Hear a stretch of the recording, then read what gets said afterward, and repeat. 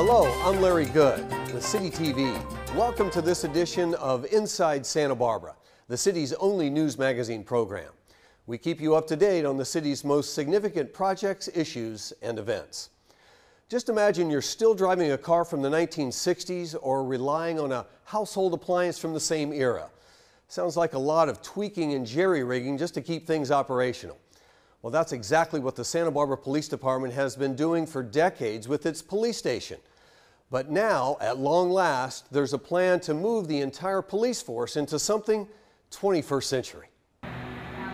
Built in 1959 to house a staff and sworn personnel at the time of 85, the Santa Barbara Police Station today is home to more than double that number at 211. It's not efficient. We have a lot of people crammed into small spaces, so it definitely isn't ideal by any means. The building's deficiencies run on and on and on, from outdated electrical infrastructure and limited storage area to crawl spaces filled with asbestos and lead paint. It's nostalgic, it's historical, absolutely, but it doesn't function for the current public safety needs of the city of Santa Barbara. This cement structure is unreinforced and too expensive to bring up to today's earthquake codes. Plus, the building is too small and makes no economic sense to retrofit. Seismically, it is not up to today's code. It was built in 1959, and clearly my job is to get them out of that building as soon as possible.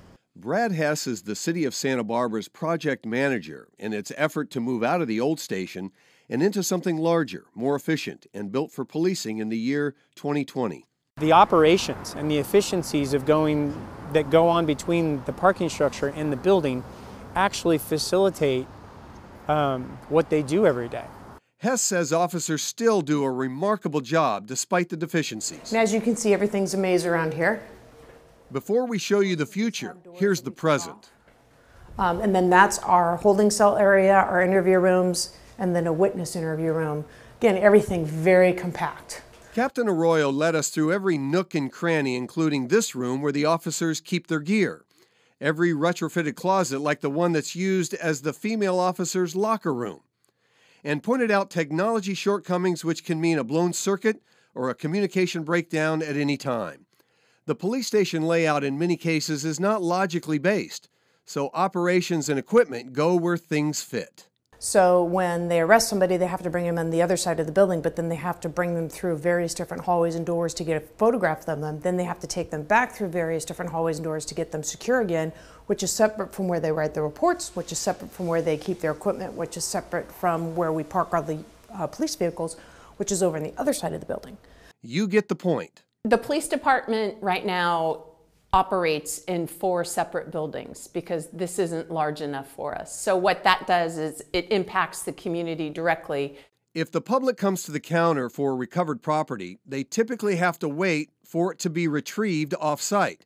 And the police department's public meeting room cannot handle large community-wide gatherings. The elevator doesn't come to the 3rd floor, and there's no way to get somebody in a wheelchair up to the 3rd floor.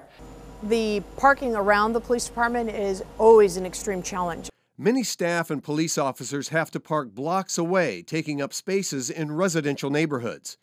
And whatever can't fit into the property room gets shoved into available closet space.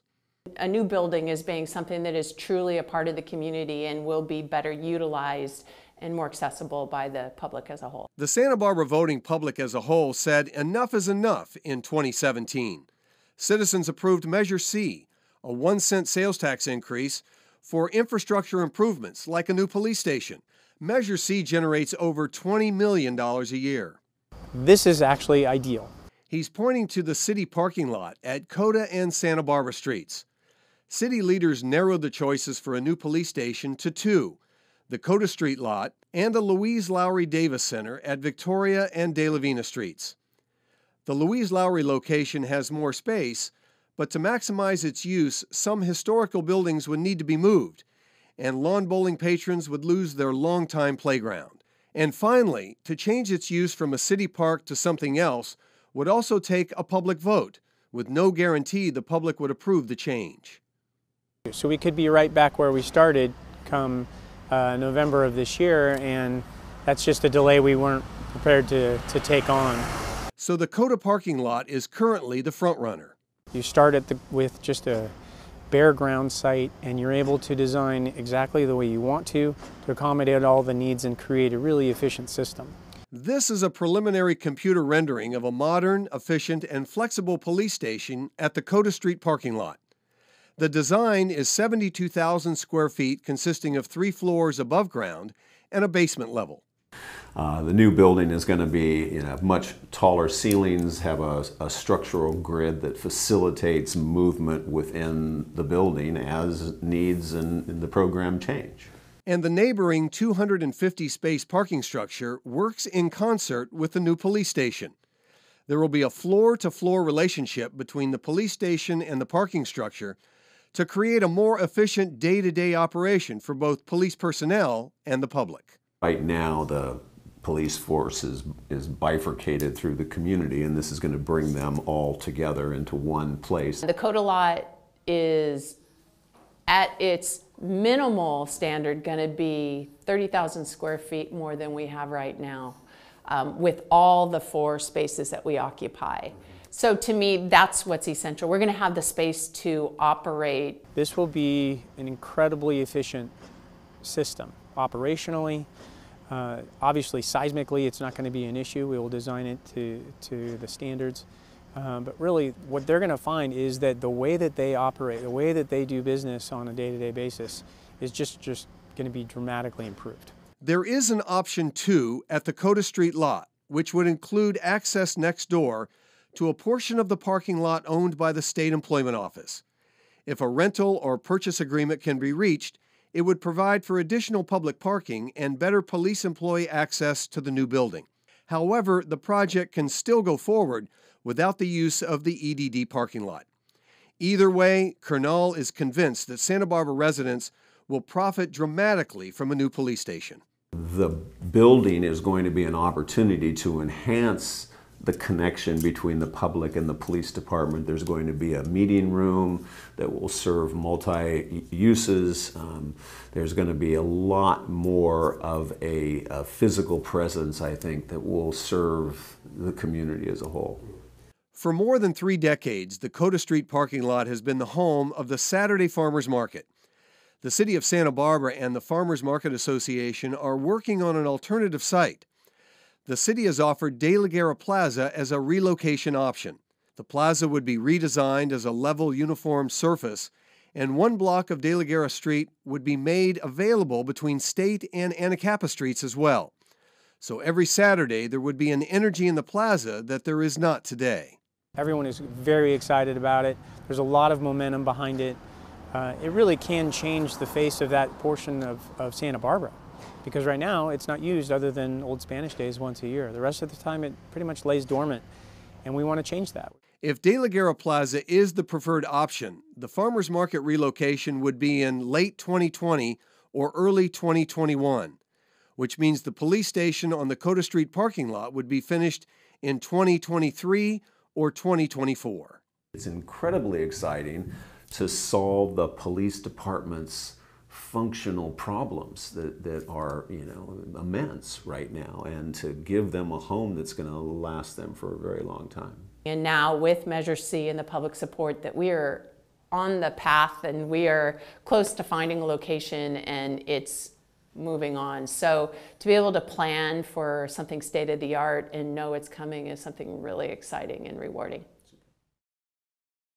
Before any designs or decisions are made, the public will have multiple opportunities for public input, and your ideas are welcome. If you'd like to get involved, just go to santabarbaraca.gov/police station. Up next, we learn how the police department is using technology to allow the public to report crime more efficiently. Kalisha Abad has that story. The Santa Barbara Police Department launched a new online reporting system where citizens can file a non-emergency report, such as an anonymous tip, identity theft, or vandalism. Citizens still have the option to call the non-emergency number or file their report in person. The online system offers a bilingual option for Spanish speakers to make filing a report quick and easy. You should receive an online notification immediately that your report has been submitted. Our records department will take a look at that online report, most likely assign it to the right bureau, and an officer will respond if needed. The way the CopLogic works is we don't necessarily get an email to notify us when a report comes in.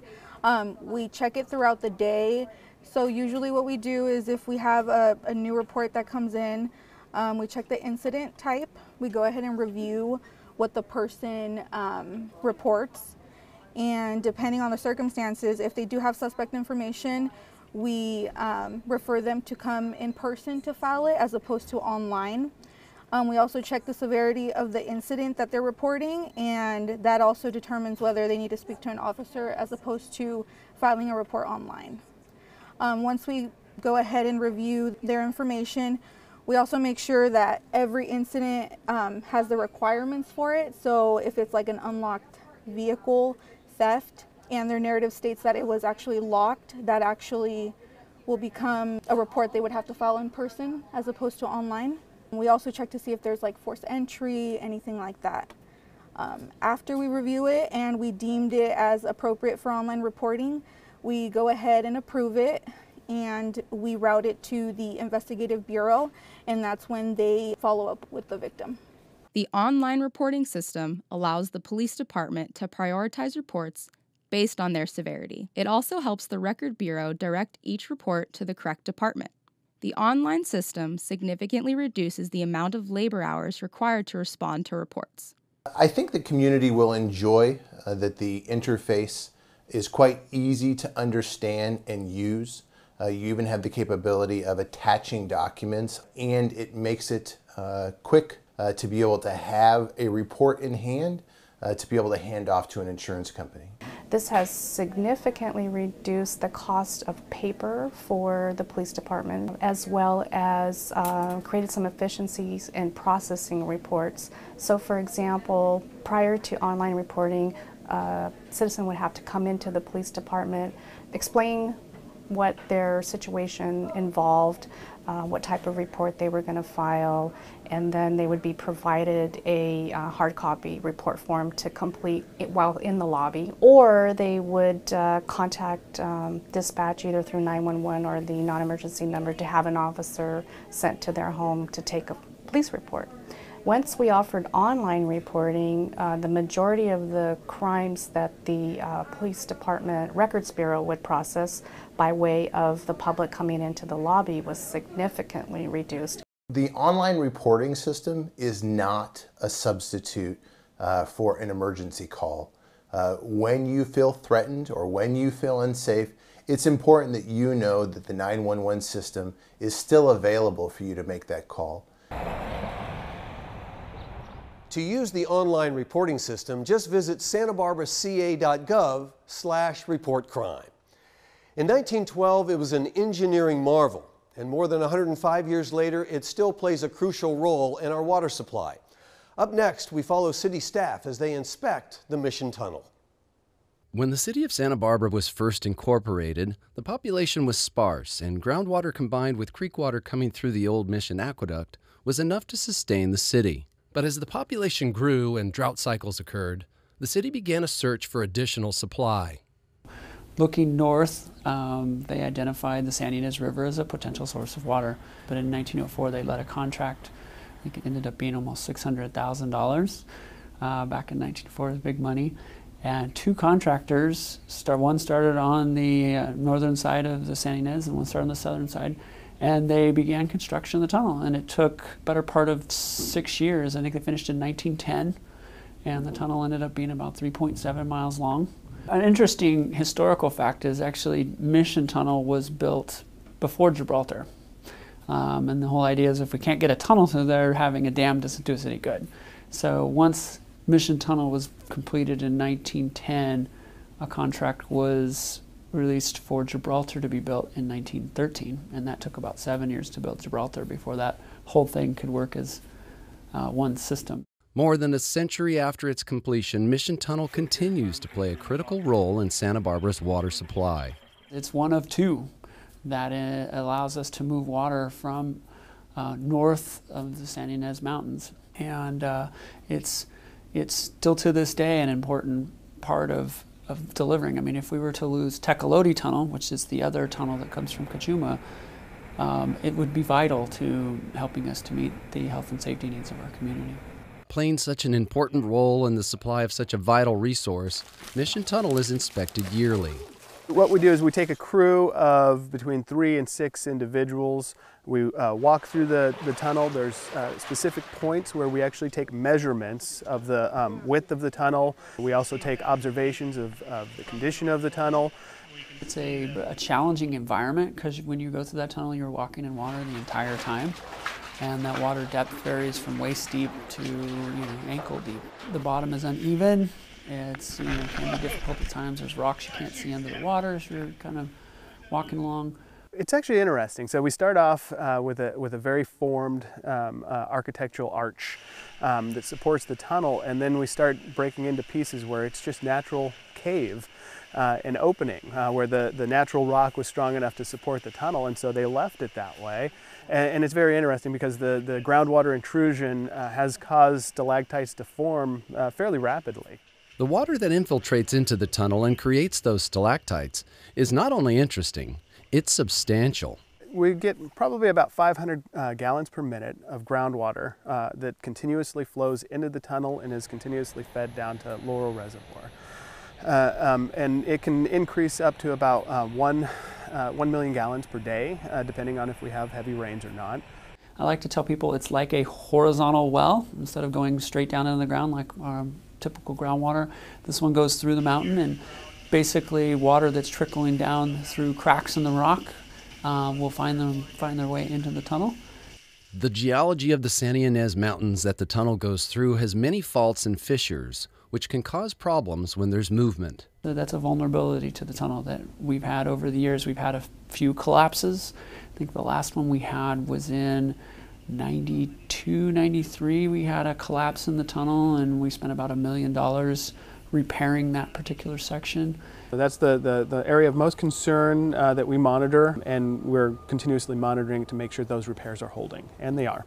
The recent inspection of Mission Tunnel found no significant issues, adding another year to an incredibly long period of successful operation of this historic piece of infrastructure. It's a 3-mile, a very unique 3-mile hike.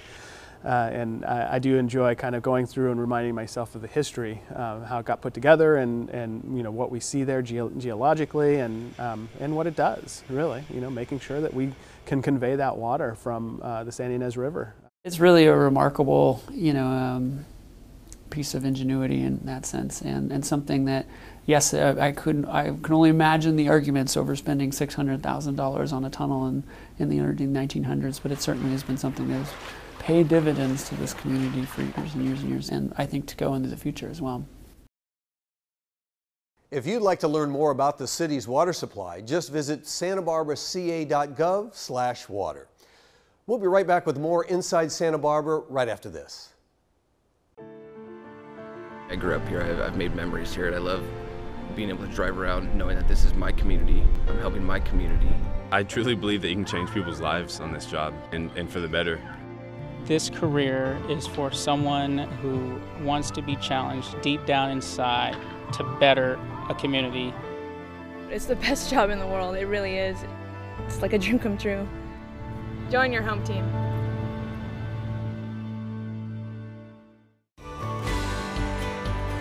Hug the coast on your way to work. Early morning train service starts April 2nd from Ventura County to Santa Barbara and Goleta. Arrive at work refreshed and ready for the day.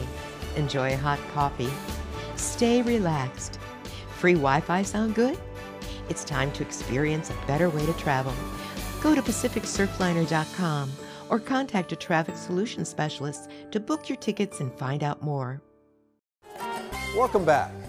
There's an upcoming project at Garden and Anapamu Streets that will improve access for all pedestrians and get drivers through the intersection faster than ever. For the first time in Santa Barbara history, the city is taking down traffic signals at an intersection and replacing them with 4-way stop signs. Sometime this fall, city transportation crews will begin construction work at Garden and Anapamu Streets. They will be repairing sidewalks and replacing 2 pedestrian access ramps that do not meet today's federal standards for the Americans with Disabilities Act. However, underneath those access ramps is traffic signal wiring that will have to be relocated at a cost of $50,000 if the signals are to keep operating. And because of that, the traffic signal wiring and underground conduit needs to be relocated. That's a really expensive endeavor. So we use that opportunity to reevaluate the intersection as a whole. City transportation engineers studied and concluded that in the case of Garden and Anapamu, the intersection does not need traffic lights. There's a really short rush in the morning of about 15 minutes long with school-related traffic for Santa Barbara High School, which is just down the street. And again in the evening, there's about a 15-minute rush for northbound traffic heading north on Garden Street. But 23 plus hours of the day, this intersection would actually operate better as an all-way stop. Bailey says after the stop signs are installed, the city will continue to monitor the intersection, and if traffic patterns increase, they'll have the option of putting the traffic signals back up. He's also confident that not only will traffic flow and wheelchair access improve, but all pedestrians will benefit. We're also planning to add a street light on the northeast corner just to improve illumination and improve pedestrian safety at nighttime. So we do expect this is going to provide a much better level of service for pedestrians as well. They don't have to wait for red lights either. They can just cross as soon as they get to the intersection.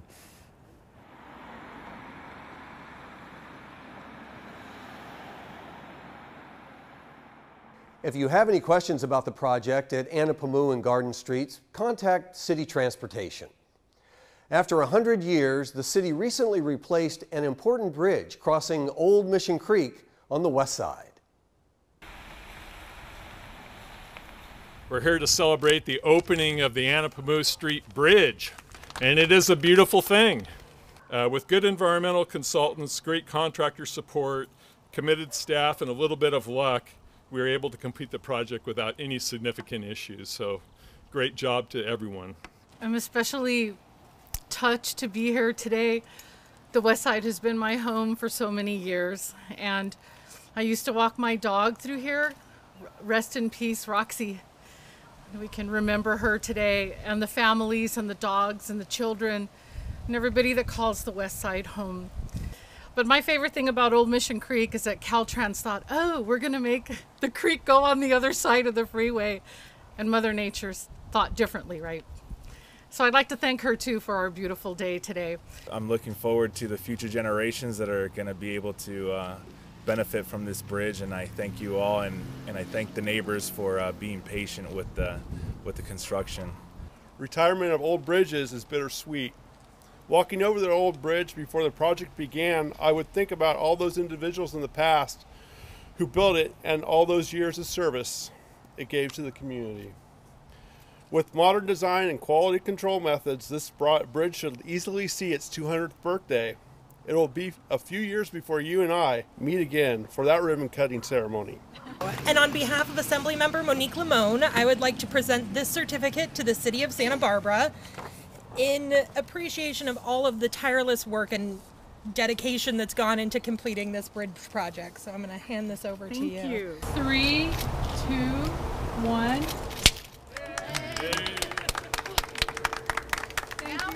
Thank you for coming, everyone.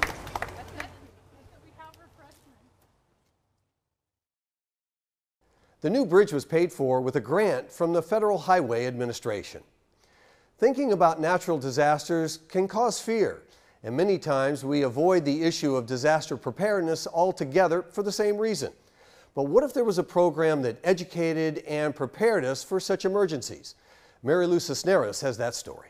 Lupe, you got any victims in there? Okay, he's reported his girlfriend at the end of the hall. Santa Barbara has had its share of disasters over the years, from fires to floods to earthquakes, and we've learned that preparedness is the key to safety. The CERT, or Certified Emergency Response Team program, is available in Santa Barbara County to educate residents about disaster preparedness.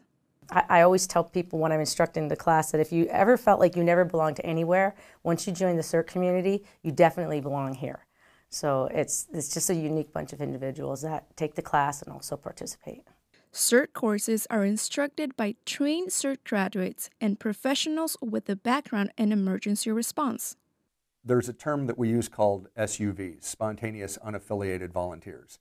And those are basically people who say, I live in the community, but I'm not affected, so I've come over here to help the people who are affected. What can I do to help? It's a more efficient use of manpower if those people have some level of training, no matter how minor it is, and CERT goes a long way to that. CERT-trained volunteers are the best volunteers that we can have in a large-scale incident. After traveling to Japan to study their emergency response methods and seeing the impact of civilian participation in rescue operations, the Los Angeles Fire Department created and implemented the CERT concept in 1985 to train civilians and give them the necessary tools to save their lives and those of their neighbors in case of a disaster. In 1993, CERT was expanded nationally by the Federal Emergency Management Agency, or FEMA. I've seen CERT all over the United States, and it's used differently in different parts of the country.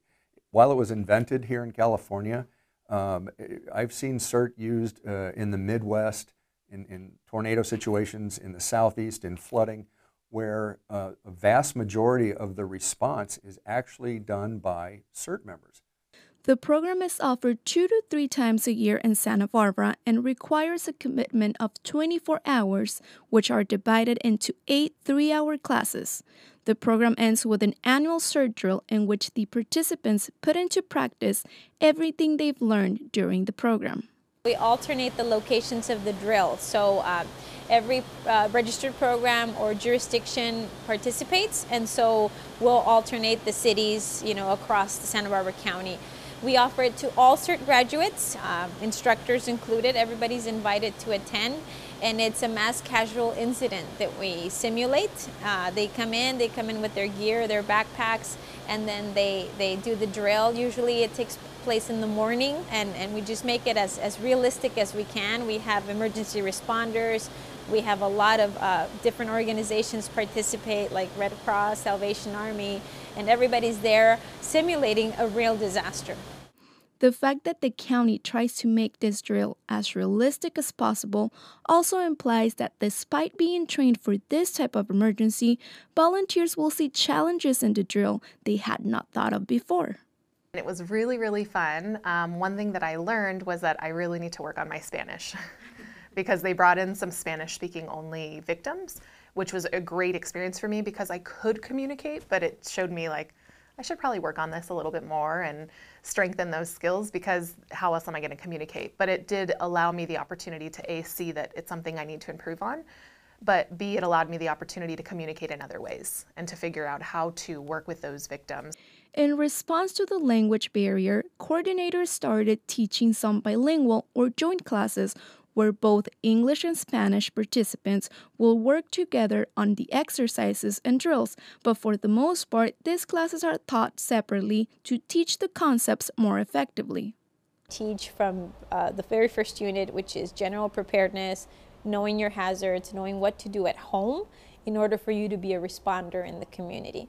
And then we go on to fire extinguisher or fire safety, fire suppression, then we go into disaster medicine, team organization, light search and rescue. We talk about terrorism, we talk about psychological first aid, and so there's all these skill sets. Even though there's no obligation, CERT graduates are encouraged to stay involved after completing the program by training to become instructors and community volunteers. We've used CERT volunteers in multiple disasters. Refugio oil spill was one of them, but recently with the Thomas Fire and the debris flow, we had some of the CERT graduates be in the call center, the county's call center. So they would go there and they would take calls from the community and provide them with information. We had some CERTs also be involved in other capacities like sandbagging and other traffic control. So they do get utilized by other jurisdictions. There is also a teens program offered once a year during the summer. The program has been successful, leaving teens with the desire to do more, like Natalia Rios, who was part of the group of teens who started a search club at Dos Pueblos High School to educate their peers about what to do in case of a disaster. Being in school, we're not with our parents, or, we're not technically, but like we're on our own. So if we learn these things, we can help each other out. The CERT program is funded through the Disaster Preparedness Initiative, Aware and Prepare. It has a limit of 20 participants per course, and it is free. So there's too many people in the city to not be educated and to help each other, because time is of the essence, and someone's life is at risk if they're really injured in a disaster. To learn when the next CERT course will be offered, visit their Facebook page. We'll be back with more Inside Santa Barbara right after this. Santa Barbara prides itself in having a healthy, family-friendly, and clean environment.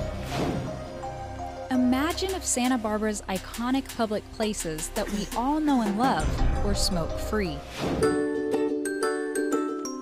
Thanks to the new outdoor smoking law, smoking of tobacco and electronic vaping devices are not allowed in public places, keeping Santa Barbara a smoke-free city for all to enjoy. Have you ever wondered about the construction taking place in your neighborhood? Are you curious of the role of our desalination plant in the city's water system? Would you like to be involved in shaping Santa Barbara but can't make it to a city council meeting? Then look no further than City TV. We're your local citywide informational hub where you can stay up to date about everything from road maintenance to building developments to upcoming events. Tune in to Cox Channel 18 or view us online at santabarbaraca.gov. Welcome back. Next, we visit a literal hidden gem in the Santa Barbara area. However, its natural beauty does not come without opportunities for improvement. Tune in as we see how the city is restoring this treasured neighborhood open space. Nestled between a popular trail and neighborhood park, Hidden Valley Park lives up to its name because it truly is a hidden jewel. As one of the last remaining undeveloped areas of the Arroyo Burro Creek watershed, this 2.8-acre site is home to beautiful scenery framed by elegant sycamore and eucalyptus trees, chirping birds, and Arroyo Burro Creek. But the natural escape it provides is being threatened due to overgrowth of invasive plants.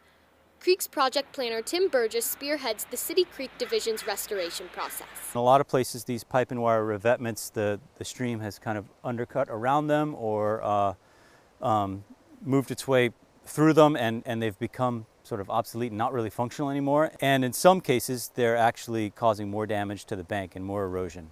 Wherever they weren't really functioning, we removed them. And so what we're going to put in place is more biostabilization, so planting native trees right along the banks and installing coir logs and stabilizing that bank in other ways. That's going to be more natural and more of a sustained bank stabilization. The restoration process consists of a three-part plan to restore, remove, and replace. Restore native plants to the site, remove non-native invasive plants as well as harmful pipe and wire revetments, and replace an old chain link fence. For this project, we are removing a lot of these non-native plants, and it's about 1,500 linear feet of creek. We will be, after we remove these non-native vines and things, we're going to be planting 2,500 native plants, and that's about 450 large trees included with that. There's a really well-established, mature native ecosystem here, and this restoration project is a little different from what we typically do in that we're not really coming in and regrading. We're not taking out a lot of plants that are existing, and that's the bulk of this project, is pulling out a lot of the non-native Cape ivy, English ivy, periwinkle, and where they're just really kind of climbing and taking over these willows along the bank and kind of giving these native plants a reset. We're also removing 522 feet of pipe and wire revetment. And there's actually 822 feet total, but 300 feet of it was deemed still functioning as bank bank stabilizing, especially down in this lower area. We're also, as part of this project, we're replacing this chain link fence in the park with a wooden fence, and we're going to put it about 10 feet further, 10 to 12 feet further in, and we're going to plant the top of this bank with native trees and native vegetation. The goals of the project are to improve stream habitat and stream function. The total cost for the restoration project is $297,000. The funding is provided wholly through Santa Barbara's Measure B, which was passed by city voters in 2000. Measure B placed an additional transient occupancy tax of 2% on hotel guests, and the proceeds provide direct funding for creek restoration and clean water programs. And that little extra expense is making a big difference in our local watersheds. It's important to restore that balance that you have in an ecosystem. And so with disruption of an ecosystem, sometimes you get a lot of imbalance among species, and like these non-native vines, they've really started to invade the whole site, and so they really they take over and they lower the biodiversity in the area. It's important because we value biodiversity.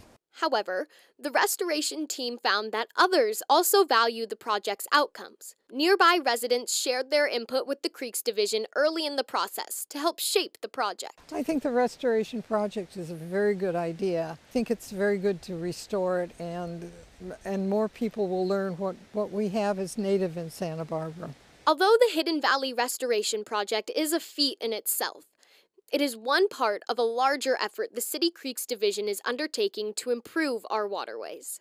Along with the Arroyo Burro Estuary, the Lower Arroyo Burro Open Space, Barger Canyon, the Golf Course Project, we are cumulatively improving a lot of habitat. And so as these opportunities come up to restore this, we like to take that and improve on them as much as possible, so that you get more of a watershed-wide benefit.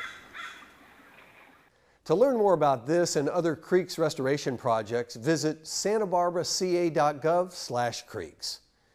Traveling down the Arroyo Burro Creek about a mile towards the ocean, you'll find another restoration project at the Arroyo Burro Open Space. Volunteers gathered at the Arroyo Burro Open Space at the end of Allen Road on November 17th to install native plants in the newly restored area. We've been doing a creek restoration project out here over the last several months, and today is the first day that we are getting our plants in. Right now, we've got about 30 volunteers from the community out here planting native plants along the creek to bring back the native habitat out here. And it's great to get the community involved so that they can see what's happening out here. They can take ownership for what's happening and feel a part of the future of the site. A lot of the plants we're planting today are right along the trail edge, so people can come back and visit the plants that they've planted, see them grow over time, and really feel connected to this open space park. Getting the community to be involved, they take some ownership of it, understand more personally what's happening out here, and they can see the change over time. They're out here right at the beginning when these plants are going in the ground, and they'll be able to see these plants grow and the site change over the next several years. I am here today not only to revegetate this very important riparian habitat, but also to help plant trees and bushes that will absorb carbon dioxide and work towards reducing climate change. In addition to benefiting the environment, these locally sourced plants will help to improve habitat diversity on Lower Arroyo Burro, and this planting day offers the Creeks Division an opportunity to communicate with the public. It's a huge educational opportunity, yeah. We get to talk to people about the plants that they're planting. They get to learn about the different native plants we have out here. They also get to understand more directly the restoration work that we're doing out here, as far as the other grading and erosion control work that's happened over the last several months. So they get to firsthand really see this as it's taking shape and watch it change over time. This is such an important part for Santa Barbara County, and it is wonderful to be able to help protect it for current and future generations. The Arroyo Burro Open Space is open to the public every day from sunrise to a half-hour past sunset.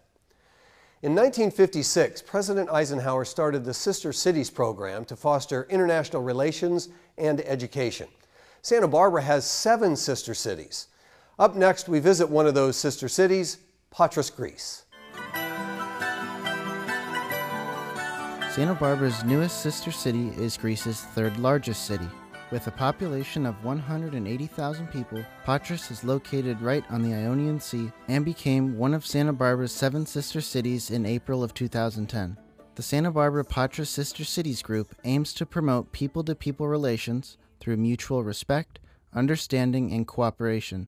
The Santa Barbara Patras Sister Cities Group, we have been working very hard. We do have 15 members. We do fundraising every year. The last 2 years, we did a fundraising for a hospital in Patras, Greece. It's a children's hospital. It's called the Karamandanio Children's Hospital. They were very much in need of supplies and medication and equipment, of course, which are very expensive. But our donation was a very small little item which goes into the child's underarm, underhand, so they can see the vein when they do IVs. Last year, our fundraising at the Santa Barbara Winery at the Funk Zone, it was very successful. We are having another fundraising again in next March in 2019. And that would also be at the same place at the Santa Barbara Winery at the Funk Zone. We'll see where these funds that we raised will go at this time.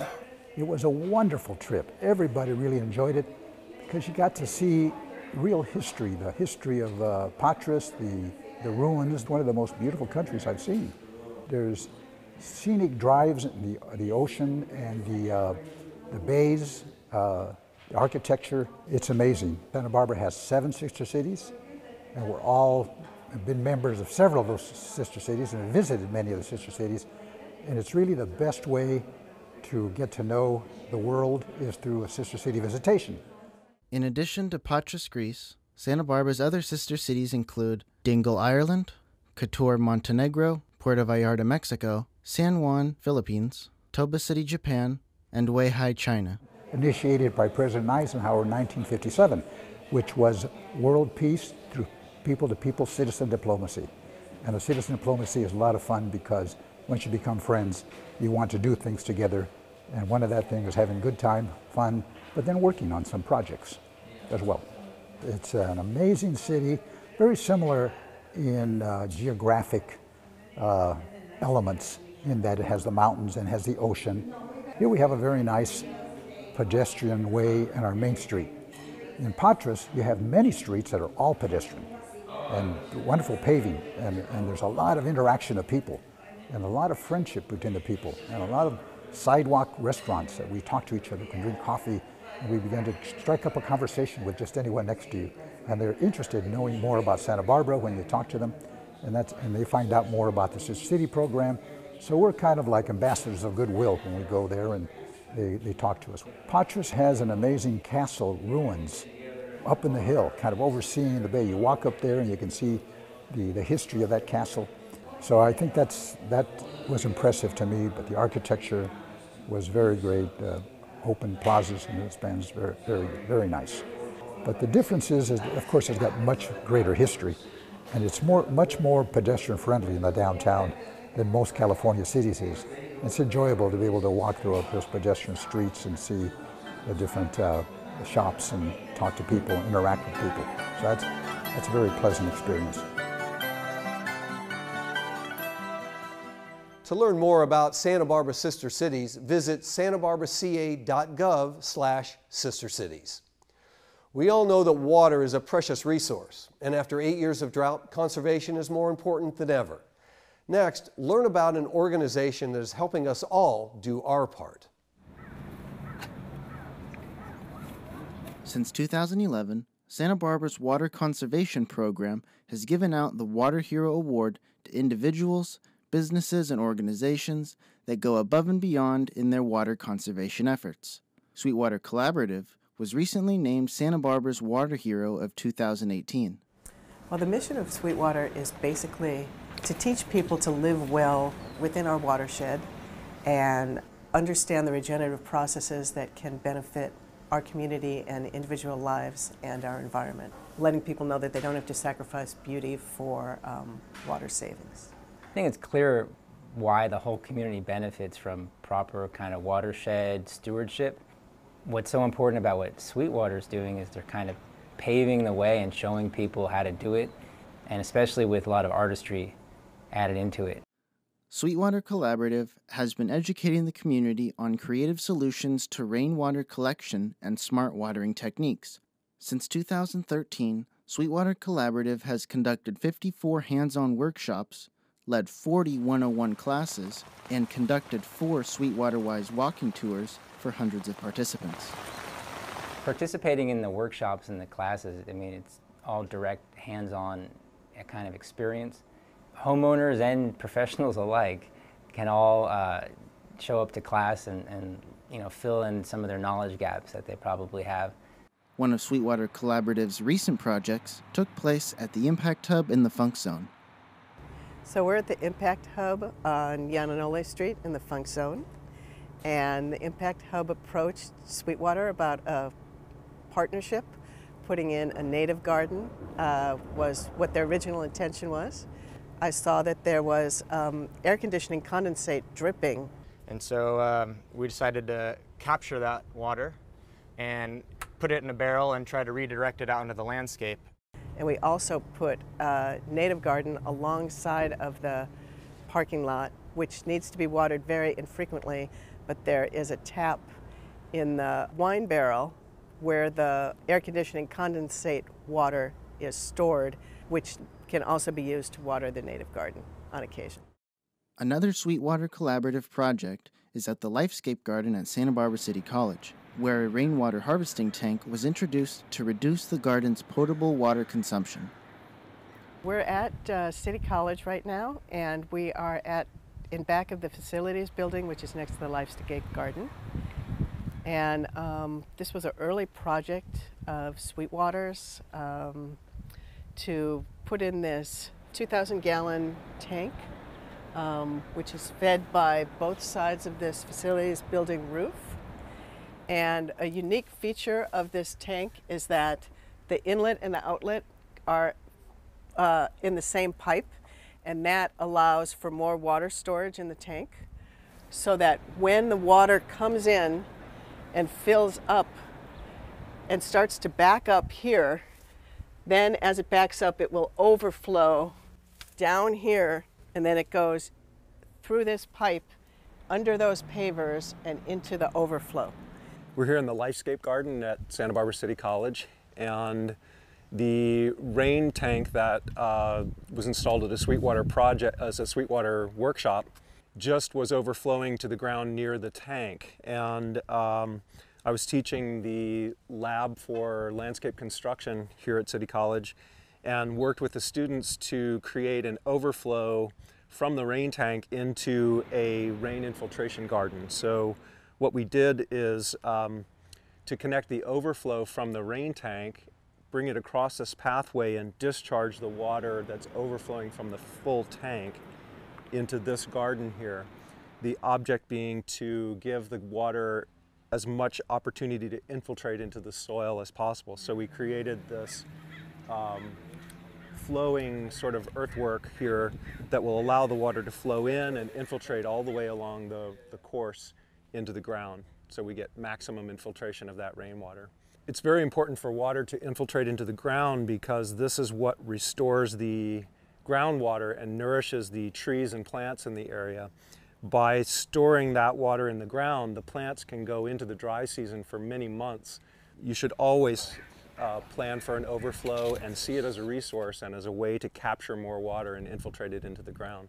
Okay, so this is where the outlet from the overflow discharges into the garden. As water flows around, we hope that we can infiltrate as much of it as possible in the garden. And we've used sandstone rocks to anchor and hold the soil here, and then the water makes its way from here on down and through the system. But this rocking here is essential to keep this area stable when water's flowing out of the pipe. Sweetwater conducts hands-on community workshops to bring people from the community together onto a particular project so that people can get hands-on experience doing the work of rainwater harvesting and water-wise landscaping. It's really wonderful when people from the community come together and participate in a workshop and can learn hands-on how to do these type of techniques and then take that knowledge home and put that into practice. A great place to learn more about our workshops and class events is at sweetwatercollaborative.org. And you can go there and join our mailing list and you'll get updates, seeing when those workshops are and when the class dates are. For more information on how you can save water, visit santabarbaraca.gov/water. Up next, we sniff around the city to dig up the significance of some of its most unique protectors. Stay tuned as we see how man's best friend can be a police officer's best partner. After 6 years of service, or 42 dog years, life can be, well, rough. One of Santa Barbara's police canines, Jake, transitioned from criminal chasing to ball chasing when he retired in January.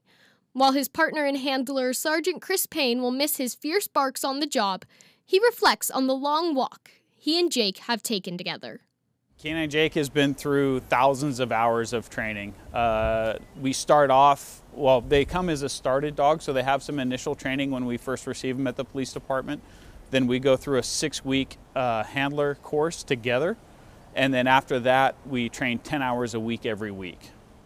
I would have to say it's just the comfort of having him in the car every day was phenomenal. He could change people's attitude pretty quick and brought a lot of safety to my job and to all the other officers and the citizens in the community here. The bond is everything. If he doesn't trust me fully, then he won't do his job to the best of his potential. So the bond is super important because we'll ask them to do things that a normal dog would never do and put them in situations that are very uncomfortable for them.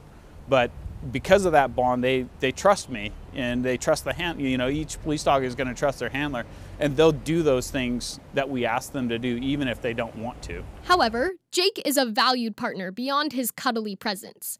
Through narcotic sniffs, area searches, and finding wanted criminals, Jake has proved that his bite is just as strong as his bark. Last year, in the beginning of 2018, actually almost a year ago exactly, the Sprint store on State Street was robbed by 2 armed robbers, and they fled down into Carpinteria, and actually Canine Jake was able to track them both down and capture them. It's actions like this that display the importance of a canine program and why the police department values these 4-legged officers. The importance of the canine is officer safety and the fact that a canine can do something that an officer can't, and that is smell their way through an investigation. A canine has 2.5 million olfactory sensors in their nose, where humans only have about 500,000, something like that. I think what we look for is mission specific. Our dogs look for narcotics, and they are protective dogs, meaning they protect their handler and they protect other police officers. I think the public would be really interested to know that a large majority of the canine program itself is funded through private donations. So there are many different benefactors in the city that give to the Santa Barbara Police Foundation, and the Santa Barbara Police Foundation helps to fully fund the program. The canine program is not done through our general fund dollars. It's completely private fund. Because of donations, Jake's legacy can live on. Upon his retirement, a generous donation of $50,000 was made to the Santa Barbara Police Foundation by local philanthropist Lee Luria, specifically reserved for the Canine Fund. This will enable a couple more of Santa Barbara's police officers to gain a new partner and family member. After working an average of 7 to 8 years, canines often transition into living with their handlers. In early February, Sergeant Payne made a ceremonial donation to the city to fully adopt Jake as his new family dog. He's going to have a life of leisure. Hopefully he accepts it. Most of these dogs are pretty active, and it takes them a little bit of time to figure out that they're not going to work anymore. So there's definitely a transition phase. We've been partnered together for the last 6 years, and it's by far and away been the biggest highlight of my career. I wouldn't trade it for anything. Thank you, Jake, for your service. May your coming days be filled with treats and belly scratches. And that's going to do it for this edition of Inside Santa Barbara. If you have any questions or comments, please give us a call at City TV at 564-5311. And if you missed the show, not to worry. You can always catch us online at santabarbaraca.gov. I'm your host, Larry Good. Remember to get involved inside Santa Barbara.